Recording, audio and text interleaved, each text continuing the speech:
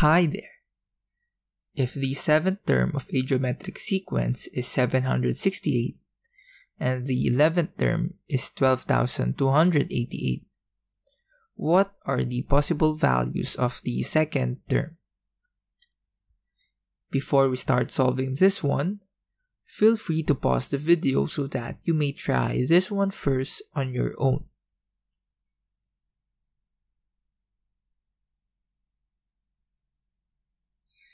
Okay, good. So let's try this one out. To solve this, first take note that the nth term of a geometric sequence is given by a sub n equals a sub 1 times r raised to n minus 1. So first take note that geometric sequence refers to a sequence wherein the next term is obtained by multiplying a certain factor or constant which we refer to as the common ratio. So in here, this one, the nth term, the a sub 1 out here refers to the first term of the geometric sequence, while r out here refers to the common ratio or the factor that I'm talking about a while ago. So given this formula, we can use this to obtain the second term. So if we try to get the second term, that is just a sub 2 equals a sub 1 r raised to 2 minus 1 or a sub 1 r. So this is what we need to get in order to solve for the second term. So we need to find a sub 1 and r. To do this, we first take note that we are given that the 7th term is 768 and the 11th term is 12,288. So we know a sub 7 and a sub 11. That is, a sub 7 is given by, plug in this formula, a sub 1 r raised to 6 equals 768, and a sub 11 is given by a sub 1 r raised to 10 is equal to 12,288. So given this formula, we can either first find the first term, a sub 1, or the r, the ratio. I think it's easier to find the common ratio first, so we do that one. To do that, what we can do is we can try to divide these two. Since, observe that, if we have a sub 11 over a sub 7, this is equal to a sub 1 r raised to 10 all over a sub 1 r raised to 6. Or, this is equal to 12,288 over 768.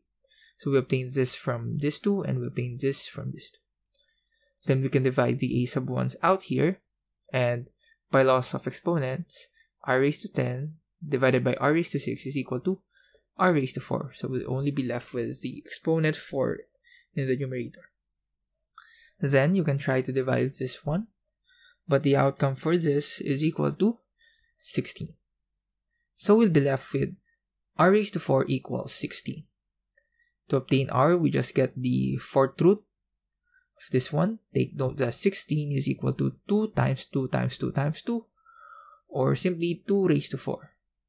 And so, we know that r is equal to positive negative 2. Take note that we have positive negative out here, since if we take the nth root of a number wherein n is even, r out here, or the variable, becomes positive and negative. So this out here is our common ratio. Given this, what we do next is we either plug this one in this one first, or this one, to obtain a sub 1. I'll choose this one. You can do the same for this one, but I think this is easier since the numbers here are smaller, so we copy that one out here. And let's rewrite this of the form a sub 1 equals 768 over r raised to 6. Plug in r out here and we'll have 768 all over positive negative 2 raised to 6. Take this one, the positive negative 2 raised to 6 power, so we'll have 768 over 64, and when simplified, this is equal to 12.